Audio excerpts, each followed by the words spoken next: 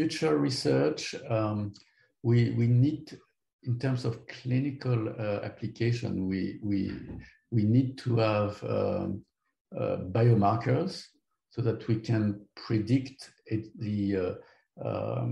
what is going on in the liver. So when we have new drugs with new novel mode of action, we need to know whether these mode of actions are really affecting the reservoir of cccDNA and improving the antiviral immune responses. So biomarkers will be very important. So we need to have biomarkers to reflect cccDNA in the liver. So, and these biomarkers need to be non-invasive by just a blood test. So we know that there are different assays that are being evaluated: collated antigen, the CREG, and viral RNAs in serum. So there's a lot of excitement with these biomarkers. Now we need to learn from the ongoing studies. A lot of studies are being done, how to use them, and what is their meaning, their clinical relevance. But we will also need to have biomarkers for immune responses, or having assays that allow to measure the adaptive immune responses to HBV infection. So these are very important in my view to help the development of the new drugs. And in terms of basic science, we need to develop more knowledge that will be very important for drug discovery to really target cccDNA and try to either eliminate cccDNA or make it completely inactive. So we really need to have a strong involvement in research on cccDNA biology and drug discovery to target cccDNA. And the other point for the more mechanistic studies is really understanding the pathways of T-cell exhaustion so that we can try to restore a strong and efficient adaptive immunity against the infected hepatocytes. So that will be the very important points. So that's a very important question. I think the first step of clinical development is obviously to try to improve the efficacy of the new strategies compared to what is currently available. And clearly we need to go for chronic hepatitis patients. But the long-term aim, the long-term goal is really to have strategies that will provide the opportunity to achieve the functional cure in a large number of patients, so that we can apply these strategies to treat all infected patients. To me, the long-term goal is to really treat all the carriers. And this could be possible if we achieve this high rate of functional cure, if we have finite duration treatment, let's say short-term treatment. So short can be 6 months or a year, we don't know, but if it's shorter, it's better. But let's say around 6 months to 12 months therapy instead of lifelong therapy. And then if it provides high cure rates, then we can treat everyone to really prevent all the complication of HBV, liver cirrhosis, hepatocellular carcinoma. So that will be the long-term goal, and I think it will be very important to achieve this goal. Okay, so I've just covered the new direct-acting antivirals, and I think the way the field is evolving is really towards a combination trial. So monotherapy with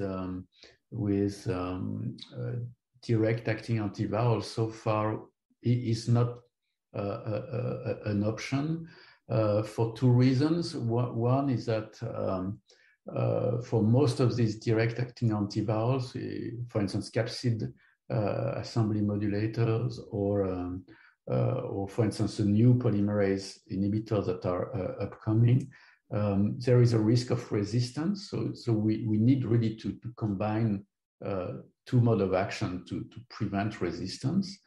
And the second reason is that currently, and so far with all the data that we have from the different drugs in clinical trials, we haven't seen a sufficient effect on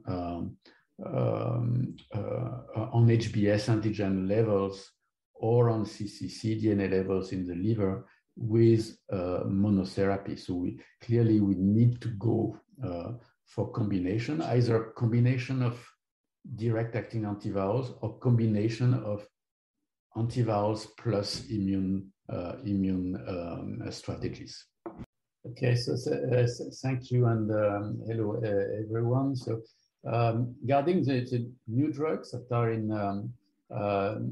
development, there's a lot of excitement with strategies that target viral RNAs, and mainly antisense oligonucleotide, which are called ASO, and siRNA.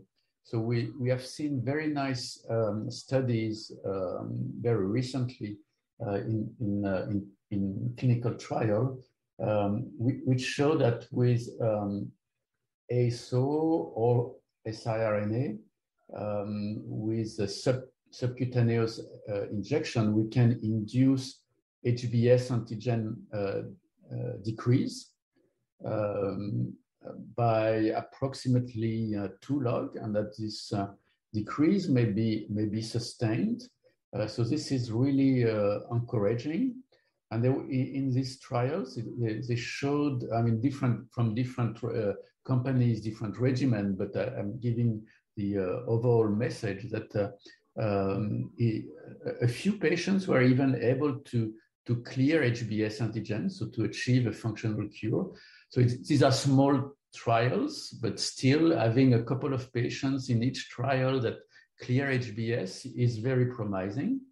And the decline in HBs antigen was associated with transient transaminase elevation, which were very well tolerated, but which suggested that this may be associated with restoration of antiviral immune responses. So clearly, I mean, there's a very big enthusiasm with antisense oligonucleotide and siRNA, and now these drugs are now evolving to late stage phase 2 clinical trials and even in phase 3. So that may start in a few months from now. So this is really promising.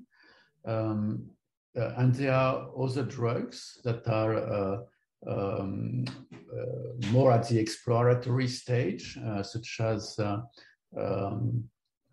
capsid assembly modulators. There were big trials with the first generations of capsid assembly modulators, which were not very satisfactory. There was a modest effect on HBs antigen, but now there are new generations of capsid assembly modulators that are much more potent. So the clinical development is starting again with a new generation of capsid assembly modulators. So this looks very interesting, and there are also novel HBV polymerase inhibitors that are starting also clinical trials. So very interesting time with direct-acting antivirals.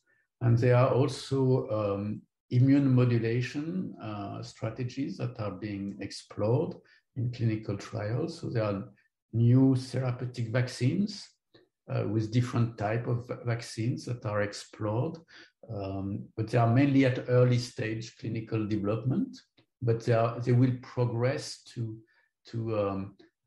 larger phase 2 trial in combination with antisense oligonucleotide or siRNA.